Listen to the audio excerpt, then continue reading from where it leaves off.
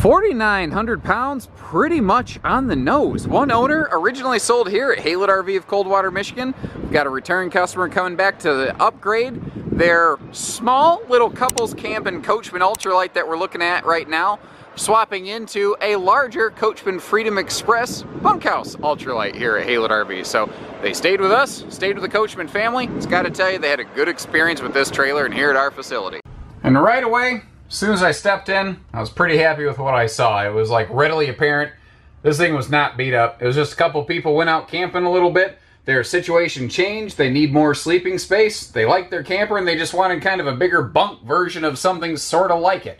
That's effectively what we're looking at here. This does have central air, LED lighting, by the way. The Summit package that's on this one adds a couple things that you can both see right here. That LED accent light above the kitchen area, as well as that recessed headboard up in the bedroom. But regardless of how this one was built when it was brand new, it actually had pretty good storage for such a small trailer. Starting up top here, we do have all pocket screwed cabinets. Those are hardwood cabinet door frames, by the way.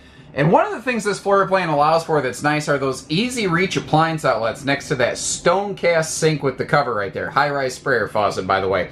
If you're not familiar with stone cast, you can pour scalding hot boiling water into it. You're not going to damage it. It's not a plastic sink. You notice that you've got heat vents on the side of that cabinet there because you do not have them in the floor. What you haven't seen so far is a pantry, but don't worry. You've got all sorts of storage space over here. Great little shelf if you want to expand your entertainment, and you can see how the TV does pivot right out. So if you want to hang out over here in this L-shaped lounge, you've got a good place to do it. Over here, we've got our entry area, sort of command center, and then they've got this little, never knew what to call this, like hat pocket, whatever it is. Fact is, they just didn't waste an opportunity for any sort of storage space. Inside our bedroom up here, we just pass a sliding pocket privacy door, so you can get this fully enclosed. Full overhead cabinet, and I like the fact that they've always been very good at Apex about angling inward those hanging wardrobe closets. It's just a neat little visual thing, and it makes the RV look and feel a little bit bigger. You've also got fully separated storage from the area that's under the bed versus in that pass-through. As we mentioned, that TV can pivot around for easy viewing from the L-shaped sofa lounge over here. And it's great for daytime, just kind of chilling. But what are you going to do for dinner time? Well, that's why it comes with this free-floating table here. Now, what's also cool about that, it's made with the same sealed edge sort of countertop material called thermal foil that you would find over here on the kitchen counters. You'll find the same thing on the bathroom countertop. So anywhere that you stand a chance to maybe, say, like accidentally spill a drink, you've got something with a sealed edge to keep that protected. That makes it very good for floating outside. This is good for more than just seating or grabbing a quick bite, though. This is also going to function as our guest sleeping space. You see, you've got, it's going to be, you know, maybe decent for one person. It's definitely not a big double person hide bed, but this is a small camper. So if you've got like a guest, maybe a grandkid, something like that, or maybe you just got a big dog who needs a big spot, you could fold that open when they need. And looking at the mattress, it's painfully obvious that was never used for sleeping. But it's not all it does. You've also got bonus storage under this section of the L lounge as well, and that gas strap makes getting in and out of there pretty easy. Another sliding privacy door back to this bathroom, which is fully travel accessible back here, by the way.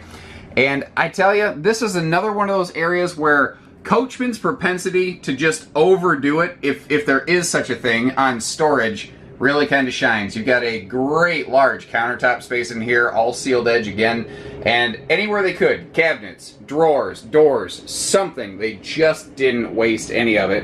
And where you see that done is over here next to this corner shower. You've got this handy little shelf thing right here, which is just begging you to pack this thing full of all sorts of beach towels, body washes, whatever you got. And the exterior's looking good. This was built with the Summit package, which is where that full painted nose cap is coming from. It's got some great LED accents on there.